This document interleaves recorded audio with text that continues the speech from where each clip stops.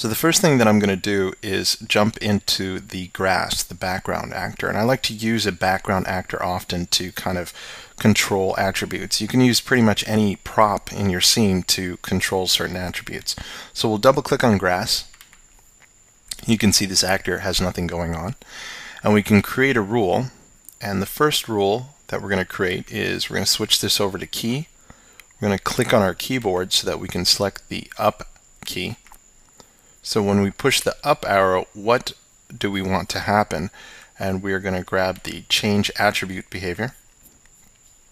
And we're going to affect that first attribute that we created, which was the forward attribute. So what we want to do is we want to switch this attribute forward. Double click on that. What do we want to switch it to? And we're just going to type in the word forward. So we're going to repeat this for all of our attributes that we created. Remember, we created 4, so I'll just click on this, hold the Alt key, drag and drop. We're going to switch this by clicking on the keyboard. We'll click the down. So when we press the down arrow key, what are we going to have happen? Well, we're going to then select the back attribute. And we'll switch this over to back. So when I push the up key, switch the forward attribute to forward. So we're going to change it from none to forward. And when we press the down arrow key, we're going to switch the back attribute to back. And we'll just repeat this process for the next two. When we press the left arrow key, we are going to switch obviously the left attribute, double click on that, to left. One more time, I'll duplicate this, and we will switch, when we press the right arrow key, we should switch the attribute right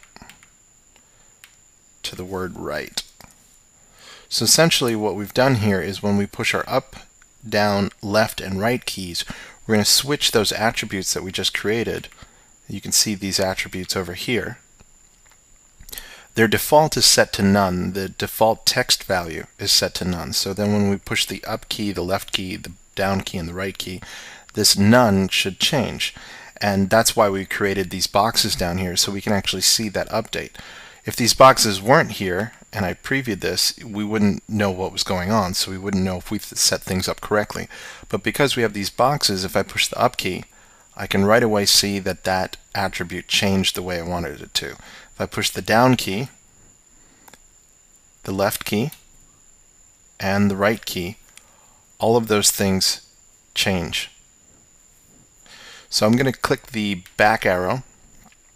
And the one thing that I want to set up is I want, when I let go of the key, for that to change back to none. So I'm going to double click back on the grass. And we're just going to go through all of these rules. And now that we are building up quite a bit of rules here, this would be a good time to just kind of name things. It is a really good idea to always name everything that you're doing in GameSalad. So this first rule, I'm going to say drive forward,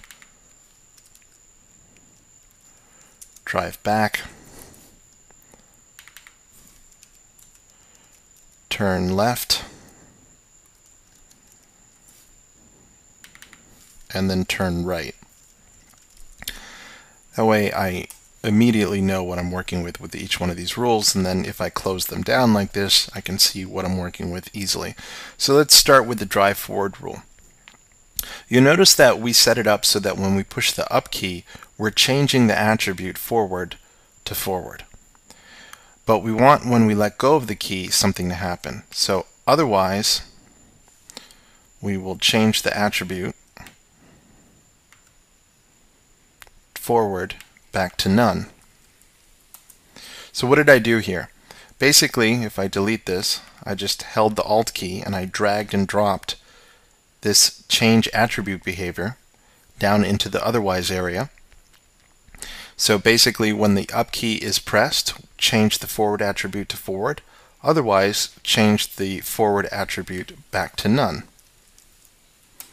So I'm just going to go through the rest of these like this. If you're a little bit lost at this point, don't worry, just keep following along. once we start plugging these attributes into our tank, it's going to make a lot of sense as to why we're doing all of this. So let's go back to the drive backwards, open up the otherwise section, hold the Alt key, and I'm just going to grab the change attribute, and I'll switch this back to none. I can close these down to give me a little bit more room. Turn left,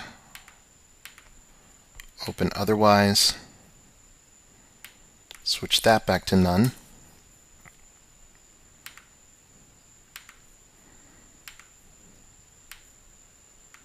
Alt, drag and drop to copy that, and then we're going to switch this back to none. For those of you that understood everything I did, absolutely great.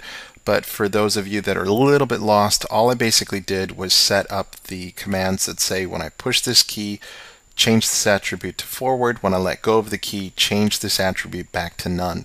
So I should see all of that in our little display down here. So I'll push the up key, let go of the up key, and it switches back to none.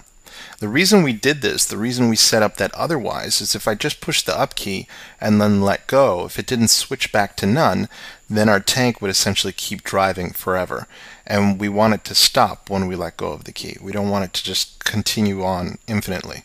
And that's true with all these other attributes. When I push up, we should drive forward. When I let go, it should go back to none. When I push back, we should drive backwards. When I let go, none, left, right. So you can see this is how we've kind of turned all of these buttons, the up, left, down, and back, or right I should say, into kind of on and off switches for all of these controls that we're creating here. So great. Now we have a whole bunch of text boxes changing, and that's not really useful. So what we want to do now is basically feed these inputs into the tank. And when we feed these inputs into the gun as well, then you'll understand why we're doing this method of setting up these attributes instead of just putting these rules directly into the tank and into the gun. It's a very easy way for us to get the tank and the gun to work together. So let's go ahead and plug this into our tank.